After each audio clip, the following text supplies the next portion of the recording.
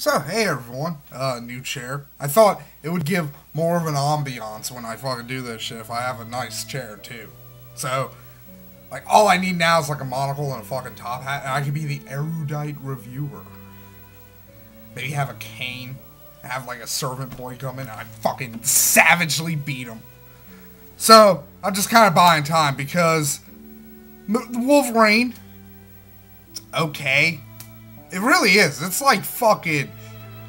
This is probably just the biggest meh movie I've seen all summer. Like, it's not even, like, fucking enough to, like, get me to rage on it. That should tell you fucking something about it. So, basically, story-wise, for those of you who want, like, a little synopsis, it's fucking convoluted. Like, the story is very fucking just... I mean, to be fair, at least this one has a story, unlike Wolverine Origins. Get ready to see a lot of fucking comparisons to these two fucking movies. This movie is hands down fucking infinitely better than Wolverine Origins. And that's partly to do with the fact that Wolverine Origins is one of the worst fucking superhero movies ever fucking made. It really is fucking goddamn atrocious. So yeah, like, it just wins by not having magical memory bullets, or fucking taking a character and completely ruining them. Although, to be fair, they did take characters and, well, Viper they kind of, like, that's really the worst fucking part. That's like the only thing I could get any ire up on this movie over is Viper. She sucked.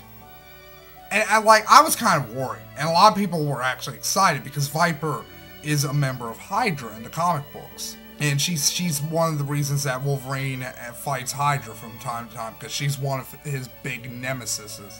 So a lot of people were like, are they gonna connect Hydra in this? No. She's a doctor. She's the doctor to the guy who eventually becomes Silver Samurai, and she has a weird bug thing that she either injects Wolverine with, or she has like some weird mist, because like at one point she's over top of Wolverine and like mist is coming out of her mouth, which makes no fucking sense, because like it's like, yeah, like the well-known fog machine snake, we all know about that. That's like one of the biggest things we know about snakes is, one, they fucking don't have legs, and two, they breathe vapors. And at one point, like, she has another power where it's just like kind of a lame knockoff of fucking Emma Frost from fucking X-Men First Class, or from the comic books, Husk. She gets shot with an arrow and then she sheds her skin, and it makes no fucking sense, because like the layer of fucking skin she sheds and how deep the fucking arrow went, it's like you'd have to fucking shed down to your goddamn skeleton. So she stinks. Then again, she's never really been the best Hydra commander. So, like, I can't be like, they ruined the fucking great Viper. No, it's just like, they made a fucking lame character even lamer. It's not like fucking with Deadpool. No. So there's nothing. Well, there's something kind of on the level of Deadpool. Silver Samurai. So, it turns out, Silver Samurai is the old guy. We've seen him in the commercials. He's the old guy who Wolverine goes to visit in Japan because he's dying. Because that's one of the coolest things in the movie, is the opening sequence is Wolverine and this dude are escaping the fucking atomic bombing of Nagasaki. That is fucking amazing. To be fair though, like the burn makeup was a little shitty, or the burn CGI was a little fucking shitty. It's like, dude, like, plus since they made this a fucking direct sequel to X-Men 3, it's like we've seen him fucking take the Phoenix Force full fucking blast. Like, that's really one of the fucking things in this movie that kind of really just kind of make me go, huh? Okay, big part is Viper gets this bug thing into Wolverine. He loses his healing factor because it's attached to his heart and shit. So he has to cut himself open and remove it, and he dies. But then his healing factor kicks back in, and it kicks in more powerfully. Like, it's implied that it's more powerful now, and it's like, he withstood the fucking Phoenix Force! There's literally nothing fucking stronger than the fucking Phoenix Force. What the fuck? No! So that was kind of fucking just dumb and irritating. But back to Silver Samurai. So, to keep fucking Silver Samurai alive until they can get Wolverine's healing factor, which, I mean, again, they should read the fucking comic books, whoever makes these fucking movies, because, like, the reason he wants it is he's dying from cancer. It's like, oh yeah, give somebody a healing factor who has cancer. That's really fucking worked out well in the past. Deadpool! Like, why would you do that? Why isn't this Deadpool? Why couldn't Deadpool been some guy with fucking cancer who fucking kidnaps Wolverine and they have to inject him with fucking Wolverine's healing factor and then he becomes Deadpool? Everybody's lovable fucking favorite mercenary with a mouth. Nope, he fucking has no mouth and he has giant fucking Baraka arms and fucking laser eyes and other stupid shit he never fucking had. Like, I fucking... Silver Samurai is a cyborg, so there's that. And it's kind of like, like, to be fair though, I know a lot of people like Silver Samurai, so that might be a huge fucking point of contention for you in this movie if you are one of those people. But for me, he's always been one of those mutants who is like, I like having him in the background, like, I like knowing Silver Samurai's out there bebop and doing shit, but like, just like having shit focused on it, it's just, I don't, so like, I didn't mind that.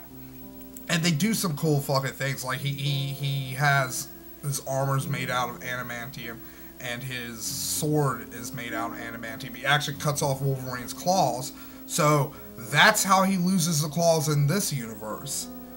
And I'm willing to bet by the next movie we will see the infamous bone claws. If you don't know what I'm talking about, believe me, they were fucking stupid. Like, how he got him was cool. It's like, wait a second, Magneto controls metal. Wolverine's skeleton is made of metal. So yeah, finally just Wolverine pisses off Magneto to the point where he's like, I'm fucking done playing around, and just yanks all the metal off of his fucking bones. It's a really fucking badass scene.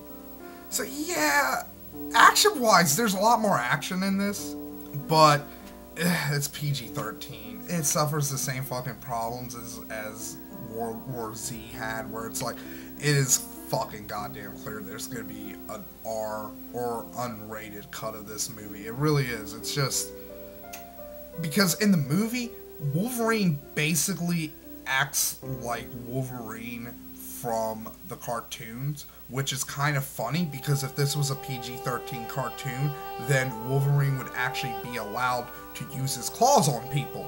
That just shows you how how convoluted shit is. Like, oh, it's a fucking animation. Yeah, Wolverine can totally gut somebody with his fucking claws. No.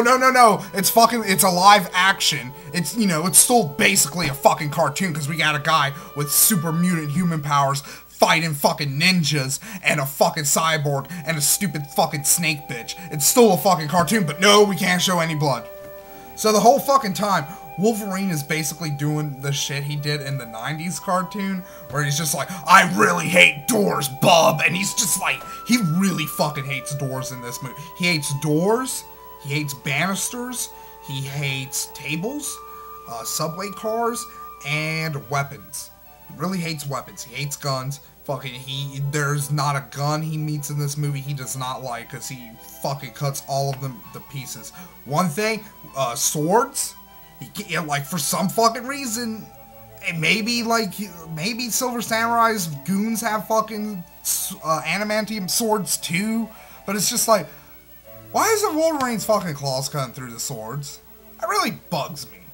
Like, that's probably one of the parts that fucking really kind of bugged me, is throughout the entire movie, Wolverine's having these flashbacks to Jean Grey, and he's like, I can't do it, I can't do anything again, I'm a murderer!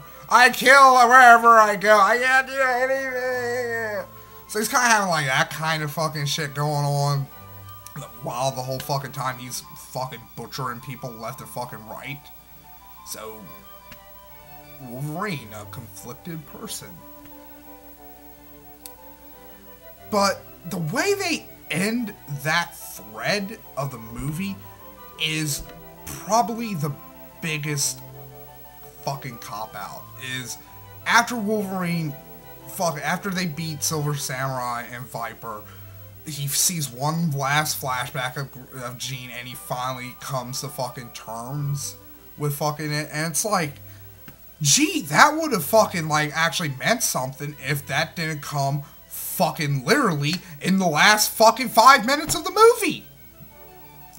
It's like, seriously, the next fucking scene after Wolverine's like, you know what, I will go on living, and I will continue to try to be the hero that people thought I was, you know, blah, blah, blah, that kind of fucking shit. And then he's in the airport, everybody's saying goodbye, all the new friends, and they're like, we're gonna miss you, and then they fly off. Well, Wolverine flies off, the fucking part's unknown. But wait! There's a little clip after the fucking credits which have created some of a buzz.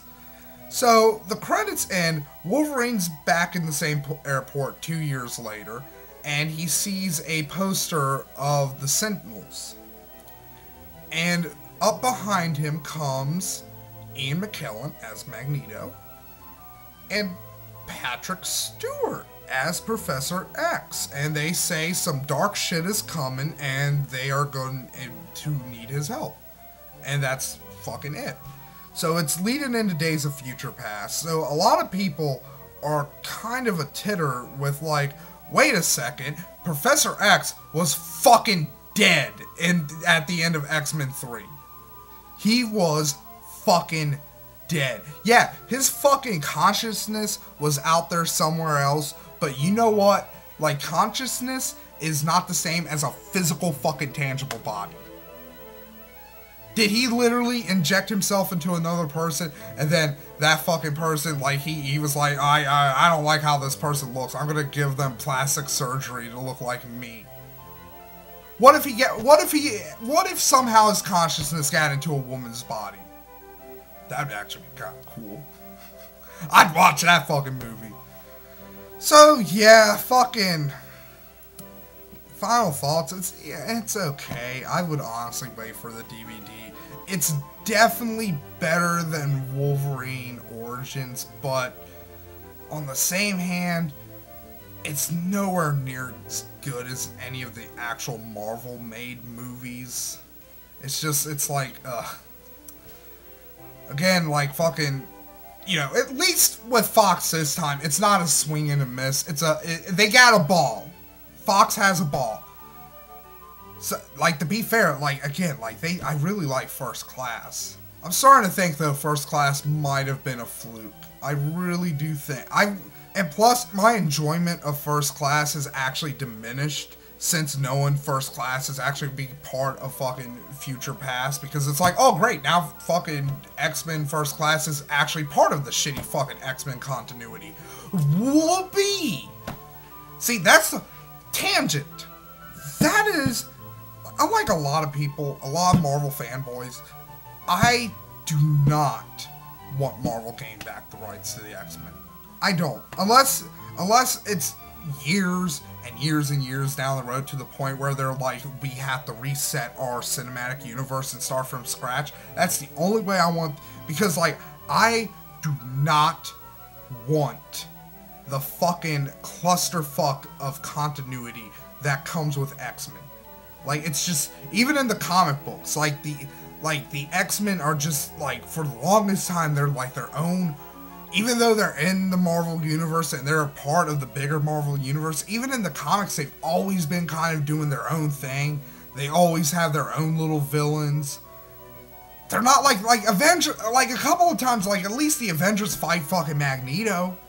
But like, so fucking few times that the X-Men fight like non-mutants who either, you know, don't want to fucking kill them or aren't like fucking military. Like, those are the only time they fight non-mutant humans. It's like, oh, they're fucking extreme, racist, fucking mutant-hating punks. Or, you know, they're just like military soldiers piloting giant sentinel robots. Or they're just military police type people. So it's always like directly, every time they fight somebody, it's always directly related to the fucking mutant shit. It's always mutant shit with the X-Men. I get that. I get it, but it's just like, as part of being a whole fucking a whole self-contained world, it doesn't work for like a big universe. Like, and I don't want that fucking X-Men crap fucking up the purity of the Marvel movies. Like, Spider-Man, I can accept. Fantastic Four, I could accept. Even though it'd be kind of weird since Fantastic Four are usually always the first heroes in pretty much every continuity. Although that'd be kind of interesting to see how they do it if they would reintroduce Fantastic Four. Now, that would be cool. I wonder how they do it. Anyways, I'm starting to fucking babble about comic books. So, again, final thoughts, meh.